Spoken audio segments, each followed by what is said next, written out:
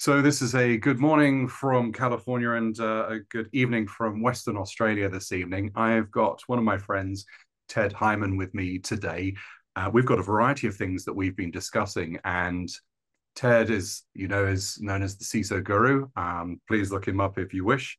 But I had to ask Ted to record some of the stuff that we've been talking about just as friends because it was so relevant. So Ted, let's go straight in. We've been talking about controls failure a lot and point solutions. It got pretty exciting when we were talking about this, and you gave me a real aha moment.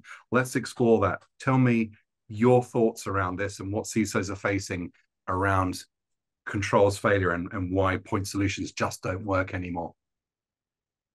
Yeah, part of it goes back to just how the industry evolved. So the security industry evolved, and essentially it was a bunch of startups, each trying to solve a single security problem. So, whatever that specific problem was, that point solution addressed it and solved it.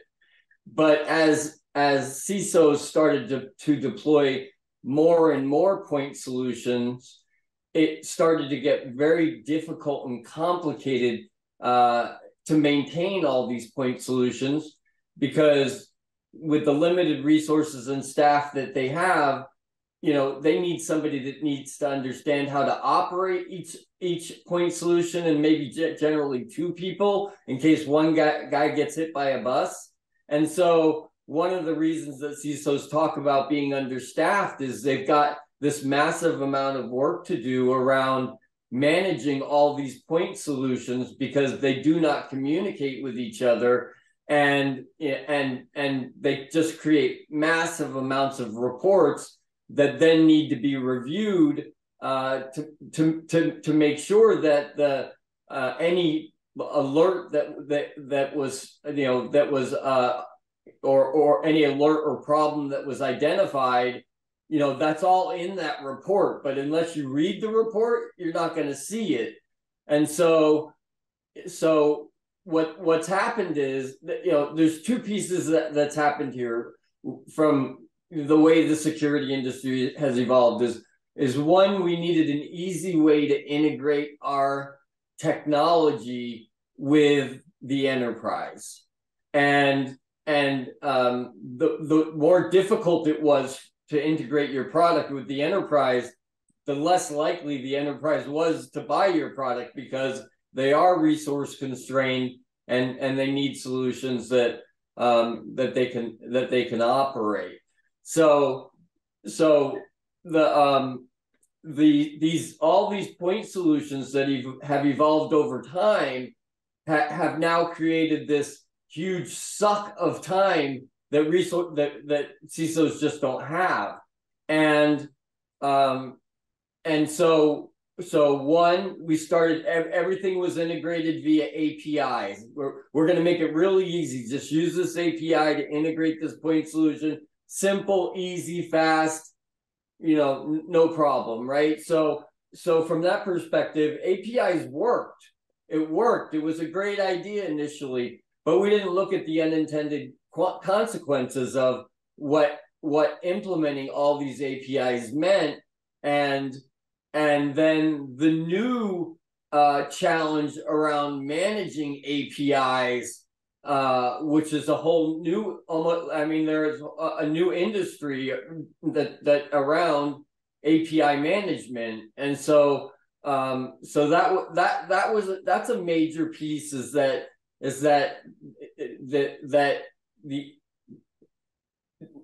we did what was easy at the time, and then now we're dealing with the repercussions. But I must chip in, because you made a really good point about the APIs. When we are now protecting our organization with these point solutions, we now have to protect the point solutions because they're exposed by API. And then this traffic looks normal, and that is a problem.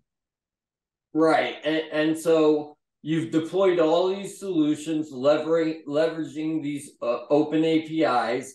And then what happens is you either decommission a system, maybe it's no longer, you've got a new system that does what the old system does, and so you decommission that system. But did you turn off that API? Did you delete that API so that it wasn't a backdoor that somebody could come in and use to penetrate your network? Fair. Because if they have an API, if they can get access to an API, as you said, their traffic it appears to the network like normal traffic. And so they can get away with doing almost anything once they've gotten into the network, leveraging those APIs. And that's why API management has become important, so that we're tracking it now and we're paying attention to what APIs we have deployed and what API goes with what specific solution. And that way, when it is time to decommission something or there's a change in how you integrate with that system, you've got a mechanism to track that. And so I think that's the critical component. It is, but isn't this, another spotlight on another trend, and that, APIs security, we're just seeing a big flush of talks out on the internet and social media right now. But, we also saw so much around SIEM and integration on the other perspective of taking all these point solutions, generating all this data. The CISO can't make head nor tail of the enterprise now because of too much data. And so along comes some aggregation point. Is the effort going in the right place to put stuff in centralized aggregation points, Ted? And then what do we do about it? And to your point earlier, a report is a retrospective thing. So, what does the CISO do? She's got all these wonderful bits of kit all integrating into a central point, but the effort's going into the central point, right? Rather than the intel. Yeah, so the way that these point solutions communicate back to the mothership, let's say, is generally through your SIEM. So your event management system takes inputs from all of these point solutions, and when one of these point solutions recognizes a problem or creates an alert, it sends that to the SIEM. And then ideally the enterprise is monitoring that SIEM, and somebody gets an email or a text or however it's set up saying, hey, you've got a problem here, you need to address it. But what's happened for CISOs is it's just created so much noise. So all the reports from all these point solutions is overwhelming amount of data to go through, and they just don't have the time and resources. And so the event management solution was a way for those point solutions to report back up to the enterprise at a higher level. And so that's pretty much how everybody's using it right now. And it's definitely not ideal for the CISO. He definitely would prefer to have solutions that communicated with each other to limit to not only limit their attack surface, but to reduce the amount of man hours that's required to just take care of all this stuff at the enterprise. So hold on a minute.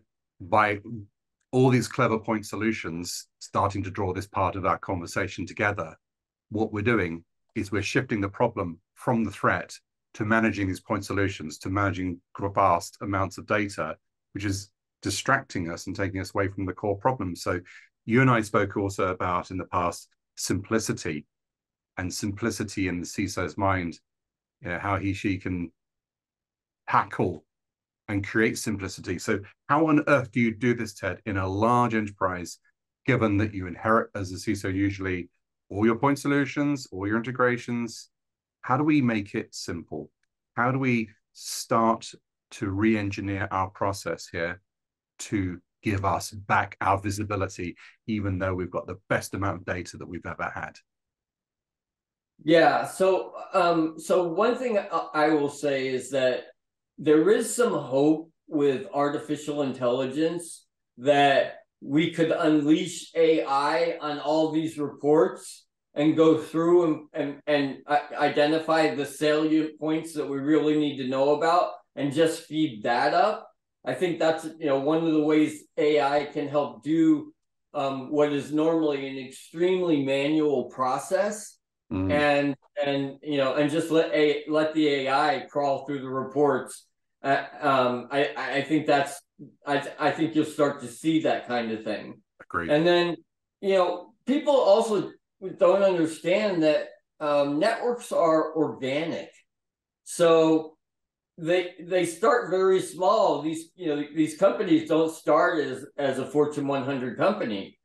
They grow over time. Their networks expand because they need to have more communication with more divisions, more partners, more vendors, whatever. And so these networks expand over time. And then you have to think about also the acquisitions. So when you acquire a company, you're acquiring either all their bad habits or all of the good habits. And you have to figure out how to bring that into your system, tie all that into your SIM, and make sure that's all working. And so it's not, networks are sophisticated, and they grow organically, which makes it a bit of a challenge. I have never heard anyone call acquisitions the inheritance of bad habits, but now I think of it, that's what happens, isn't it? I'm sure you've seen it, but we've seen clients that have finally conquered as best they can their own core org, and then they go and acquire another company, different stacks, different point solutions, total mess, and the bad habits. I've not heard it expressed like that, but tell us about bad habits and hygiene, because hygiene is still not being kept managed, is it? And what do we define in your sort of mind as a CISO advisor of hygiene, and what are the important points there, Ted? So what I see out there is every year a CISO identifies a product that they need to deploy. In my opinion, it's like the next shiny object. It's going to cost the company 6 figures, and it may solve a specific problem for that CISO. And so the CISO tends to be focused on the shiny bauble, and let's get this new thing deployed, and he's got his whole team focused on that, when they don't have the basics done, the basics in place. It's like putting in the most sophisticated security system and deciding not to lock the front door. The most basic thing, right? The thing you should do, whether you had the alarm system or not, you should have locked the door. So these companies, the enterprises, have real challenges around health and hygiene, and just making sure that they're doing the patching that needs to get done with all of the applications. Every application that they deploy gets an update at some point. And so updating all the software and patching all that software is absolutely critical. And it needs to be done in a fairly short period of time, because the threat out there, these guys find out really quickly where these backdoors are, or where these problems are, and they look for companies that haven't implemented the fix yet, so they can leverage that, whatever that weak point is, to get into the network. So, doing your patching and doing it on at least very minimum a weekly basis, and making sure every application that you have that you're running the most current version, will minimize the opportunity for somebody to breach your network. Oh, wise words spoken, Ted. Wise words. In the next part of our conversation, because I did have a feeling that we would have quite a lot to discuss today, we'll discuss breadth of knowledge and not knowing it all. And then I think you also wanted to share some of your sort of top 4 or 5 things on those elements of hygiene and what one needs to do. So in the next part of this conversation, we'll just cover those. But for now, Ted, thank you very much. Absolutely. Appreciate your time.